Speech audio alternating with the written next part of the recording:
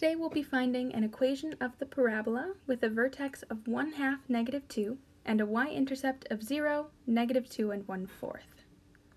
First, let's remember that the equation of our parabola is y equals a times x minus h squared plus k, where hk is the vertex. Plugging the vertex into the equation, we get y equals a times x minus 1/2 squared minus 2. To figure out a, we have to plug in the y-intercept. So we'll plug in a 0 for x and a -2 and 1/4 for y.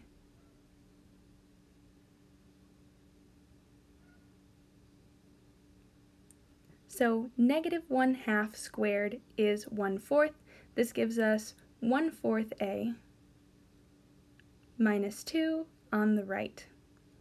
Now solving for a, we're going to move 2 to the other side.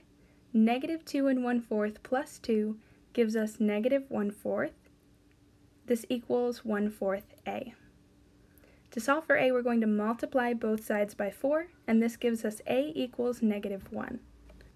Plugging this into our equation, we get y equals -1 times x minus 1/2 squared minus 2.